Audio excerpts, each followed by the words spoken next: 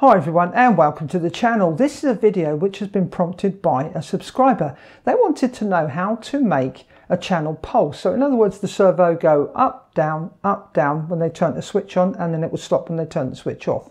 So let's take a look at the ReadyMaster TX16S and I'll show you how to program this in EdgeTX. Please ensure that you check your model settings thoroughly before arming or flying your model. Now let's take a look at the settings on the radio. I'm going to tap the screen, I'm going to say model settings, and then we're going to go over to logical switches, which is there. If we tap here, and we're going to edit. Now you can see I've select function timer, and then I said V1 is going to be 1 second and V2 is 1 second. So that means what's going to happen, it's going to take a second to go up and a second to go down.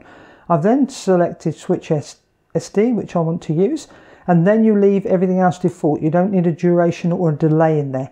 That's everything we need on the logical switch.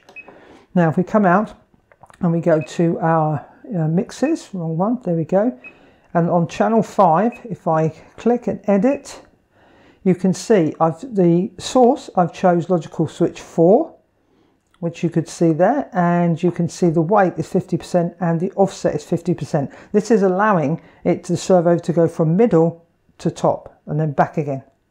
So you would, whichever amount of movement you want, you would need to adjust the weights and the offsets. And that's as simple as that.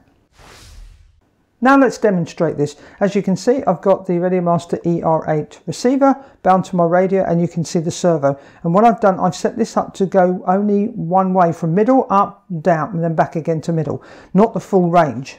And as I said earlier, you'll be able to program this by putting in the different weights or the offsets in your servo. But anyway, let's flick the switch. You can see we've just got the half movement from center up. And that will keep on going until I turn off the switch. And there we go. If you found this video useful, please give it a thumbs up. If you didn't, give it a thumbs down. And if any comments or questions, please leave them in the comment section below, because I'd love to hear from you. Thanks for watching. Happy flying. Bye for now.